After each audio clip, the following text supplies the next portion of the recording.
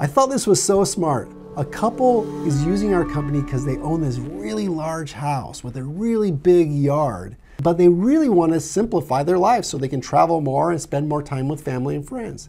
And they're holding on to this home as empty nesters, and they didn't really know why until they had an epiphany. They were holding on to this home for like 2 times a year. They were constantly trying to get their family and friends to come visit them for Thanksgiving, birthdays, and family get-togethers. And it just wasn't enough time to justify owning this large home because it really was holding them back from going other places because they couldn't just leave the house with the landscaping and the upkeep and everything like that.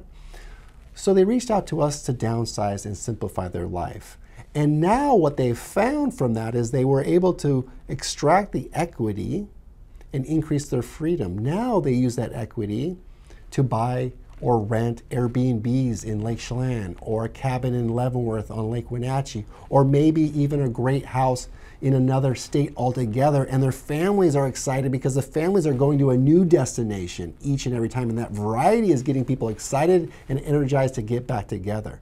In fact, they're going to their kids' house where their grandkids live and staying with them and experiencing different parts of their life that they wouldn't have experienced otherwise, holding on to this giant home that they just weren't using.